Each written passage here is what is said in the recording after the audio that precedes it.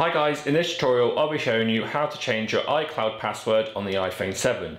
Now obviously your iCloud account is very important. It's your online account that will store everything from files to photos and everything in between. It works across all your iOS and Mac based devices, so it's important to keep the details safe. However, you can also update your contact details and passwords on the iPhone 7. In this tutorial I'm going to quickly show you how to update your password. Press Settings and scroll down until you reach the iCloud section.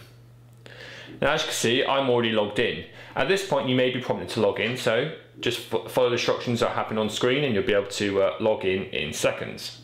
Press on your name. From there select Password and Security. Now as you can see we have a few options. We have the change password option, and we can also change our security questions linked with our account. I just want to change password for now.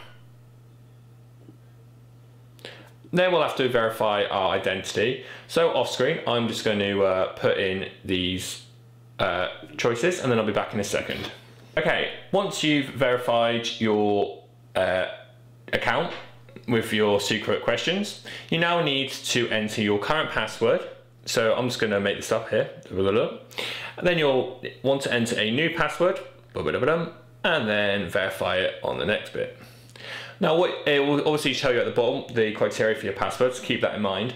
And once you've entered those, to change your password, just select the change option and you'll find it will update your iCloud details. Just remember, if your iCloud account is used on other devices, you're going to be logged out of them and you'll need to re-enter your new password to continue. And that's how you update your iCloud password on the iPhone 7. Thanks for watching.